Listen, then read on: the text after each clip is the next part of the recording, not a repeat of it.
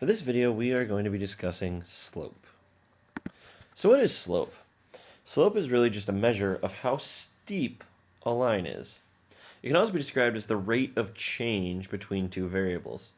And another way that a lot of people like to describe slope is that it is the rise divided by the run. With rise being your change in y value, or your change in height, and run being your change in x value, or change in horizontal distance. So it's going to be our vertical distance divided by our horizontal distance. And it's given by this formula right here. All right. Now this triangle we call delta. This is delta y, which just means the change in y, and delta x, which just means the change in x. But really the slope formula we need to talk about is this formula right here, y2 minus y1 over x2 minus x1.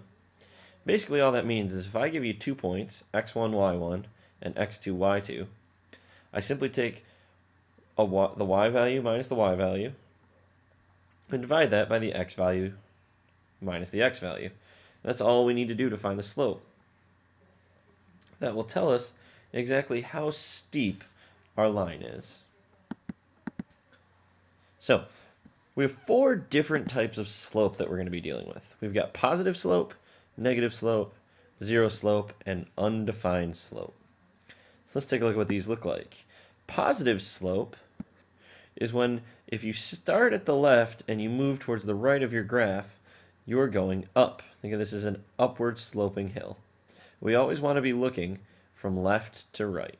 So this is a positive slope because it's going up. So similarly, negative slope slopes down when I go left to right.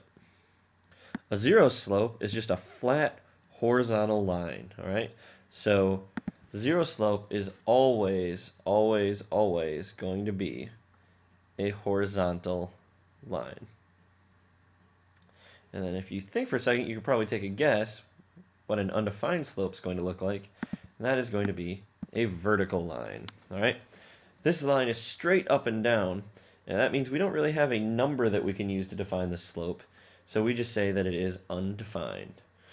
And what we're going to find is when we go to calculate slope using points, that we end up with 0 on the bottom of our fraction, which gives us an undefined number. So vertical lines are always going to give us undefined slopes. So how are we going to figure out slope? Well, there are a number of different ways. One of them is determining the slope from an equation. And when an equation is written in slope-intercept form, then the slope is simply the coefficient of x. And slope-intercept is this form right here, y equals mx plus b. Get used to seeing this equation. We're going to be using this form of an equation all the time this year. And this is very simply the equation of a line where I've got my y value. This m is my slope multiplied by my x value plus b, which is my y-intercept. And this form of a line we're going to be using all the time. So to put an equation into slope-intercept form, all I need to do is solve for y like a literal equation. So let's take a look at an example. Here's example 1. We want to find the slope of the line given by this equation, 12x plus 4y equals 8. So what we need to do is we need to solve for y in this equation. And once we've done that, whatever our coefficient of x is going to be our slope. So we're going to start. We've got 12x plus 4y equals 8. I know that my first step is simply going to be to subtract 12x on both sides. So I'm trying to get y by itself, if we remember back to literal equations. So if I do that, I get 4y equals 8 minus 12x. Now I need to get rid of that 4. So I'm going to divide my entire equation by 4. I get y on the left. 8 divided by 4 is 2. 12 divided by 2 divided by 4 is 3. So I get y equals 2 minus 3x. And I want to rewrite it as y equals negative 3x plus 2. So now, this is in slope-intercept form. We can think of this as y equals mx plus b, where b is our constant y-intercept. And our slope is simply -3. All right? Once we've got this solved for y, then whatever our coefficient of x is, that is our slope. So if we think about this, if we draw a graph, if we say, all right, here's our xy intercept. Let's call this point right here 2, or 0, 2. All right. Because we know that the slope is -3, this is going to be a line that looks like this. Okay, it's a downward sloping line. All right, so this isn't the only sort of situation where we're going to need to find the slope. Sometimes we're going to have to determine the slope if we're just given 2 points. So whenever we are just given 2 points, we're going to find the slope using this slope formula. y2 minus y1 over x2 minus x1. So let's take a look at an example. We're going to find the slope between these 2 points, 2, 3, and -3, 6. So the first thing I want to do is I want to look at these, and I want to define what is x1 and what is y1. Well, I'm just going to take one of my sets of ordered pairs. It actually doesn't matter which one, but I'm going to choose this one. And I'm going to call the x value here, that's x1. And then the y that goes with it is also going to have a 1 on it, that's y1. Then obviously these are going to have to be x2 and y2. All right, it's important that you keep the variables together. That's the whole purpose of putting these 1s and 2s on here. So you know that 2 and 3 are an ordered pair, and -3 and 6 are an ordered pair. So now we're just going to plug our numbers into the slope formula. We know m equals y2 minus y1 over x2 minus x1. And a common mistake people make here is that they put the x's in the numerator, the y's in the denominator. You've got to be careful. Always the y on top, x on the bottom. So because we're saying that y2 is 6 and y1 is 3, on top we're going to have 6 minus 3.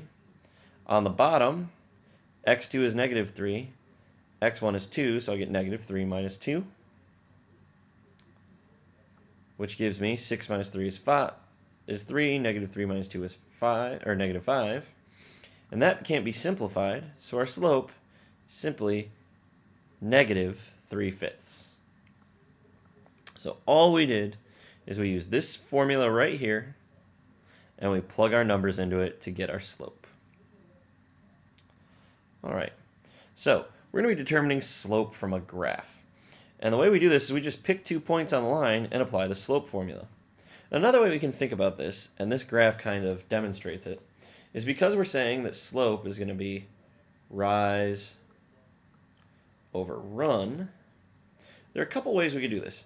We could apply the full slope formula, or if we're trying to find the slope, for example, between 1, 2 and 2, 5, well, I can just go, well, if I draw myself a line down from 2, 5 and over from 1, 2, I can just count, all right, if I start at 1, how many spaces to the right do I need to move to get to this line here? Well, I just go over 1, so 1 is our change in x, and then how far do I have to go up? Well, I go up 1, 2, 3 places, so my slope is 3 over 1, or just 3. All right, or we could just do this, or we could do this the long way, where we do 5 minus 2. If I say this, let me make this x2, y2, x1, y1 over here. I can do 5 minus 2 divided by 2 minus 1, which still gives me 3 over 1, which still gives me 3. So I can kind of just count spaces, or I can apply the formula. So let's look at example number 2. Example number 3. Example number 3 says, find the slope of the line. So, how are we going to find the slope of this line? Well, a key thing to do is that we have to identify 2 points. So the points that I'm going to use are 0, -3, that point right there, and 2, 1. I like to pick points that are on the grid lines because they're what we call integral coordinates. Okay, The reason they're called integral coordinates is because the coordinates are made of integers. All right, so one way we can do this to find the slope is we just figure out how far do we go up and how far do we go over. We just do the rise over run method. I'm going to actually move this over. So we could do the rise over run method. And the way we do that, well, we just think, how many spaces do I need to move up to go from this point to this one? Well, I move 1, 2, 3, 4 spaces up. And how many spaces do I need to move over? 1, 2 spaces over. So my slope is 4 over 2, or just 2. All we did was just count up spaces and count over spaces. Now the other way of doing this is to use the slope formula. And you need to get used to using the slope formula because a lot of times you won't have the picture. So if we use the slope formula, oops, I kind of wrote all over it. We know m, oops, still writing all over it. We know, maybe I'll get this right. Try this one more time. We know m equals y2 minus y1 over x2 minus x1. So let's go label these. x1, y1, x2, y2. All I'm going to do is I'm going to substitute in y2 minus y1, so 1 minus negative 3, x2 minus x1, 2 minus 0. 1 minus negative 3 is the same thing as 1 plus 3, which gives me 4. 2 minus 0 is 2. 4 divided by 2 gives us 2. So either way we want to do this, by applying our formula or by simply counting spaces, we still get a slope of 2. Alright, so I'm going to leave you with 3 try-it problems. Simply need to find the slope of the line in each situation. This graph, this set of ordered pairs, and this equation, this set of ordered pairs, and this graph. So go ahead and try this problem.